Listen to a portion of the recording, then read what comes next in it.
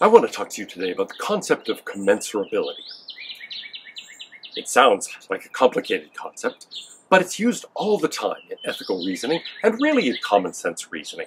Sometimes we think it's pretty easy to compare certain options that we have. Other times they feel very difficult to compare. In fact, sometimes people will say that things are really incomparable or that they're not commensurable, incommensurable. And what kinds of things do people mean? Well, the common sense expression for this is, hey, it's apples and oranges. These are different kinds of considerations, and it's hard to judge how to compare one of these considerations against one of those considerations. And so sometimes we just mean comparisons are tough. But sometimes we mean something stronger, that we really don't know how to compare them. We can't compare them.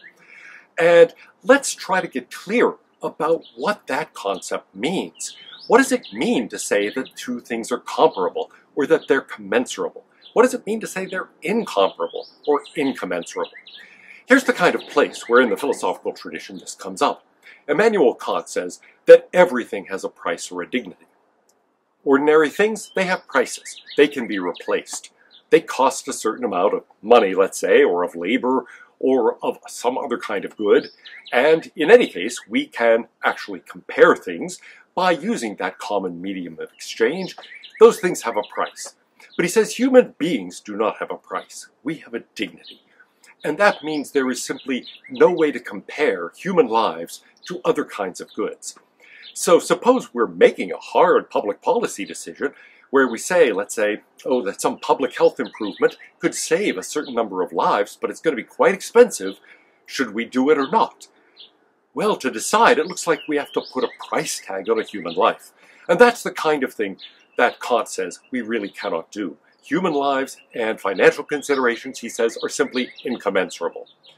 Now, however you feel about that particular application, it's an important kind of issue. Often in public policy or in our personal lives, we have to consider various kinds of goods and make trade-offs among these kinds of goods. How do we do it? We look for some way of comparing them, but that's really difficult. And as soon as we think about comparing them, we start realizing, do we even know what we mean by comparing them?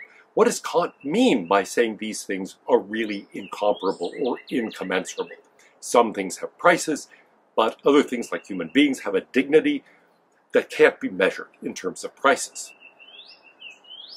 I think there are three different concepts that go under the heading of comparability or commensurability. Now, it's a confusing landscape because some people, like Joseph Raz, for example, use comparability and commensurability interchangeably. And so if we do that, we really end up with one concept, but I think there are three that it's important to distinguish. So what are these three notions of comparability or commensurability? Logically speaking, the strongest notion of commensurability has been identified by Michael Stalker and Ruth Chang. They say that two things are commensurable if we can measure them on a common scale. It's a nice idea and it makes intuitive sense. To say that two things are commensurable is to say that there is a measure that the two share that we can use for comparing those two things. And typically we mean a cardinal measurement. There is something like a scale, like that measure of heights on a wall for measuring a child's growth. That's the sort of thing that allows us to make comparisons of how tall you are this month as opposed to last month, for example, or how tall you are as compared to your sister, and so on. And so we can think about that notion of commensurability, and it seems very plausible. Two objects of valuation are commensurable if there is a common measure, if there is a common cardinal scale on which we can compare them. We can place each of them on that cardinal scale and then compare their values. So, in an economic sense, for example, apples and oranges, though we talk about that as an example of incomparability or incommensurability, actually they're commensurable. They have prices. And you can go to the grocery store and see how much apples cost this week, how much oranges cost, and make comparisons. This many apples is equivalent to that many oranges, and so on. Now notice, the measure here is not generally unique. We can compare them in price, in dollars, in pesos, in pounds, in rubles. We can do all sorts of things. So we can measure on a sort of English unit scale, we can do it on a metric scale. We have a choice of the scale, but there is at least one scale, and typically if there's one, there are many possible scales that would allow us to make the comparison. Well, I describe that as the strongest notion of commensurability in the literature. There are two others that are logically entailed by it. They are weaker notions, and they themselves are logically independent. So we can't say one of those is stronger than the other, but they both follow from commensurability in that Stalker-Chang sense. The first one is simplest. It simply says, well, these things obey a principle of trichotomy. What do I mean? Well, they're commensurable in the sense that one is above the other, or below the other, or they're at the same level. So in other words, either this one is worth more, or that one is worth more, or they're worth the same amount. That's a pretty simple way of saying that things are comparable. We can compare them. One's better than the other, or they're the same in valuation. And so that seems pretty basic. If something fails that, then it really does look as if they're incomparable. And so that's a notion, let's just call it comparability to keep it distinct from that stronger notion of commensurability, and it simply says we can make the comparison. One goes above the other, or they're at the same level. Now notice that that does not entail that there is some common scale. It just says one is better than the other or they're comparable, but it doesn't tell us how much more that one has as value than this one. It doesn't tell us how much better that one is than that one. And so we miss this notion of how much, which is built into the notion of commensurability in the sense of having a common scale. I might know, for example, that this week apples cost more than oranges, but how much more?